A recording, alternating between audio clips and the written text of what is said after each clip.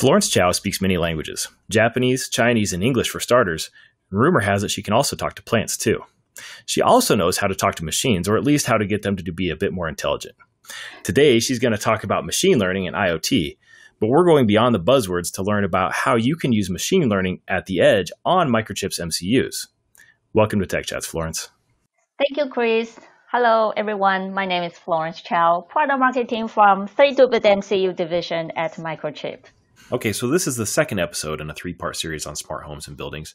So let's talk about how machine learning on MCUs works in those applications. So many companies across virtually all verticals have realized they can transform their business by mining vast new sources and amounts of data to make insightful decisions. And they understand that doing so ahead of the competition leads to long-term success. And to get there, they want to leverage more of their computing resources and create IoT networks to monitor building floors or farm fields and so forth. And so with the latest technology advancement, machine learning software techniques allow the operation to be run at the edge in very small energy efficient modules such as TinyML as opposed to hyperscale data center.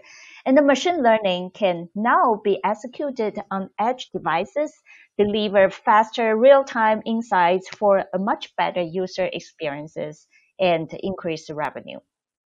So why do we need to move machine learning from these hyperscale data centers out to the edge? Yeah, so the technology is ready, but what is really driving machine learning to the edge? So the first one, data transit is expensive, and the IoT data volume is growing much faster than bandwidth to the cloud. So larger data volumes require larger networks, which then cost more and consume more power. Another reason is power consumption, because power consumption matters across the compute spectrum, whether it is a small battery power or energy harvesting edge device or an edge server plugged into a central power source. Transmitting data drains the battery more than computing the data. So the ability to transmit less data by performing local compute makes the battery last longer. And then another reason is a reduction in network infrastructure costs, such as bandwidth, transmission, and operations. That is definitely another key benefit. The IoT grows and we propel more intelligence to edge devices. Latency becomes more important.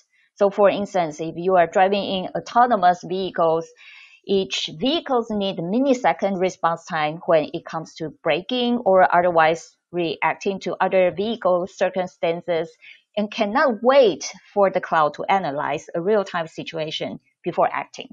Also, edge solutions enables enterprises to address crucial reliability and safety requirements to reduce the potential for unanticipated downtime or malfunctions that can quickly add up to millions of dollars in repair costs and maybe lost revenue, and not to mention the safety of on-site workers. And lastly, any discussion regarding IoT is incomplete if it does not address security. So whether due to the sensitive nature of the data, company policies, or in response to regulatory requirements, many companies may prefer to keep sensitive or more valuable data locally. So similarly, end user prefer to keep as much personal information as possible constrained to their edge devices. Okay, now walk me through some of these examples of what it looks like when you take machine learning out of the data center and put it into these edge devices. Yeah, so definitely there are many uses that you can have for machine learning, and it is sometimes beyond your imagination. So one of the biggest reasons that machine learning is leading the smart home and the building market is that these devices can be better used to serve end customers. So for instance, thermostats can get a better understanding of the desires and daily schedule of their residents, as well as external factors that influence temperatures. This enables them to adjust their own settings automatically for optimal temperature, which is both more convenient and more energy efficient.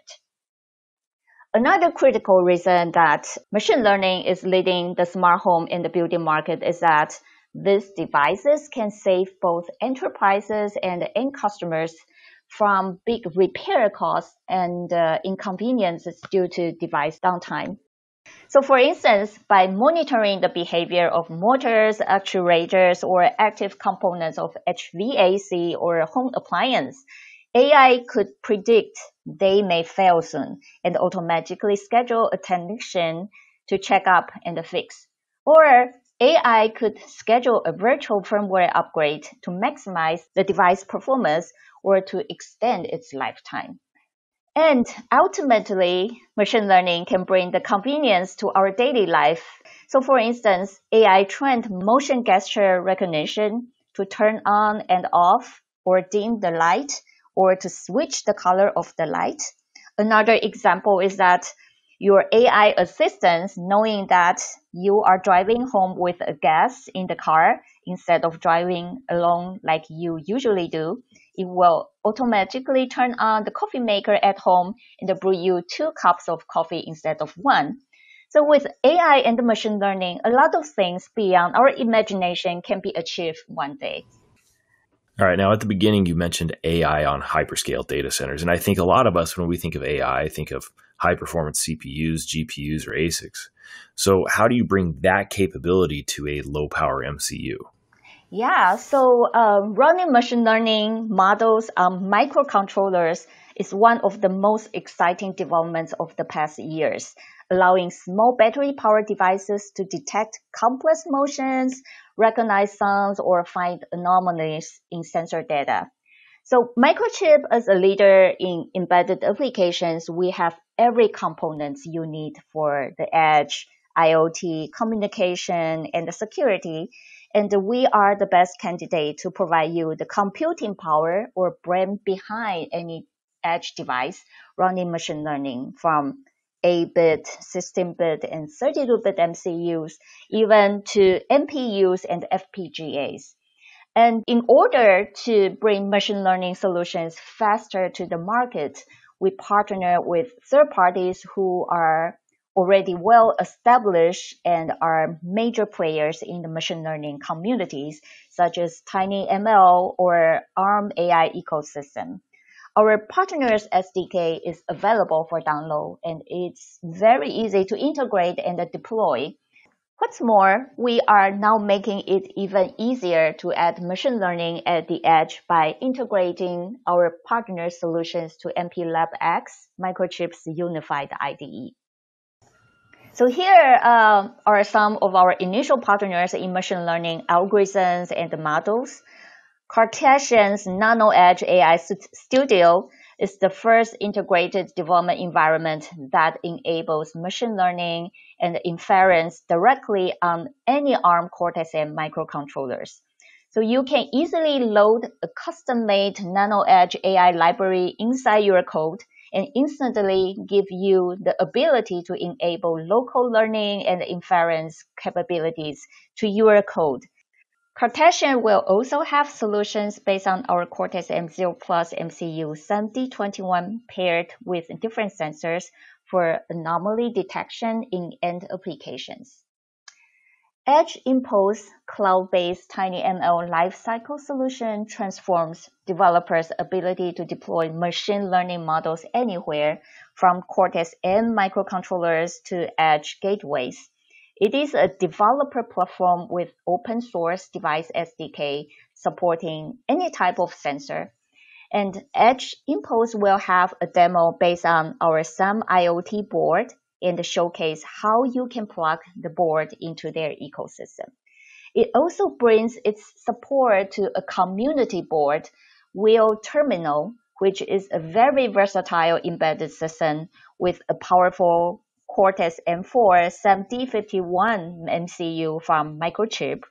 It allows you quickly collect real-world sensor data, train machine learning models on this data in the cloud, and then deploy the model back to your Wheel terminal. with existing machine learning examples such as building a system for continuous motion recognition or a system to distinguish different type of alcohols. So if I wanted to look at bringing AI and machine learning to an edge device, where should I start? So Microchip will launch our own machine learning evaluation kits based on our existing hardware boards with our partners' solutions. So motion gesture demo based on our Cortex-M0 Plus MCU SAM-C21 will showcase the machine learning with touch gestures. The hex file and the free library with basic gestures will be available for download. We will also launch 2 machine learning bundle evaluation kits with our sensor partners.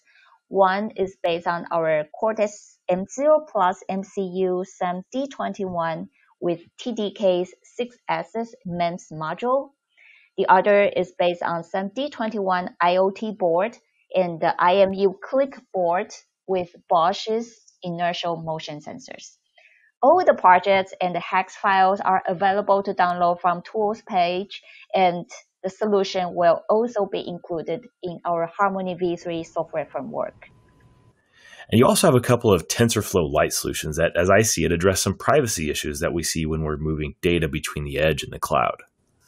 TensorFlow Lite is another platform that's very easy for developer to start their machine learning projects. So to deploy machine learning models on IoT devices, TensorFlow Lite is an open source deep learning framework for on-device inference.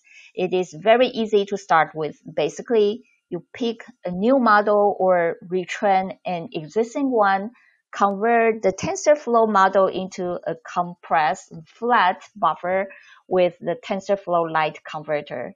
Take the compressed file to load it into your embedded devices, and then that's it. Or you can decide if you want to further optimize it if you choose to. So Mouser, as one of our partners, has their demo project. So they have a person detection project based on our Cortex-M4 SAM-E54 MCU with full step-by-step setups, instruction, and software available at Mouser's GitHub site. Actually, we have another partner, Adafruit, who is leading in open source hardware, also has a TensorFlow Lite for microcontroller kit associated with an audio wake word recognition demo project based on our Cortex-M4 SAM-D51 MCU. So definitely check out Microchip's new Machine Learning Design Center for more information and solutions, and start to evaluate and build your prototyping with our machine learning evaluation kits. Thanks for joining us today, Florence. If you'd like to learn more about using machine learning on Microchip's MCUs, click the links in the description or visit Mouser.com. Also, check out the other episodes in this 3-part series on smart homes and buildings, and be sure to check back soon for the next episode of Tech Chats.